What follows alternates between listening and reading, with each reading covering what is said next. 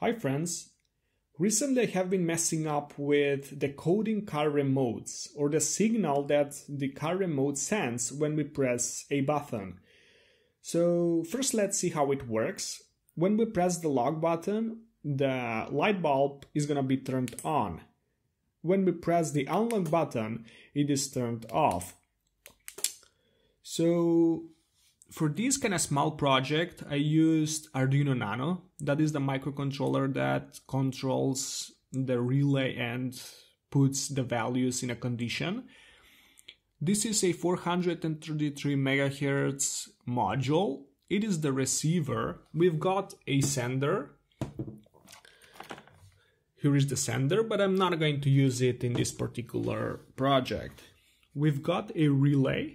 So when we press the button, the receiver receives the signal. The microcontroller uses if clause and puts the values and accordingly triggers the relay. That is the working principle. Pretty simple. And here the wirings are simple. So one wire goes through the relay to the lamp and the other wire goes directly. I wrote the schematics here. Please pause the video and follow them up. I wrote or something else, a relay or something else. I want to tell you that if we understand the core basics behind of it, we're going to be able to control anything in our house. It doesn't have to be a lamp. It can be anything else. It can be a computer. It can be a boiler, I don't know, toaster. You get the point. And we don't have to use just a relay. So we can use some other components. So a transistor, optocoupler, you get the point. So, yep. Also be careful because here we have high voltage. In my country we've got 220 volts. So if we touch it, it can kill us. So please be careful. In order for this particular code to work properly, we've got to have a 433 MHz remote, car remote, and also it has to be with fixed code. What does it mean? There are a lot of Japan cars that use such remotes, like Suzuki cars. There are a lot of garage remotes and Chinese aftermarket alarm systems. They all use such remotes. And how do they work? So when we press the button, it sends the same code every time. So when I press the lock button, it sends the same code. They're not very secure, but they're great for such projects.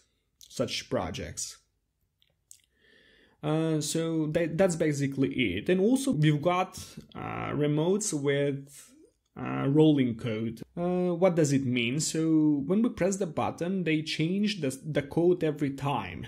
So they use some kind of algorithm behind of it. So when we press the button, it is gonna change and calculate the next code that it is gonna send. Some of the German cars like Volkswagen, they use such remotes. So, yep, let's see the code. And here is the code that I wrote. At the beginning, we should include the RC switch library. We need that library in order to be able to communicate with the module. In the setup function, we should include some settings, like settings related to the serial monitor, settings related to the module, some relay settings, and so on. And in the main loop, we should include this code. The code is consisted out of one if clause. What I actually did, I saw the values that were given by the function, copied and pasted them here. So when I pressed the lock button, this code was being given. And when I pressed the unlock button, this code was being returned by the function. So that's basically it.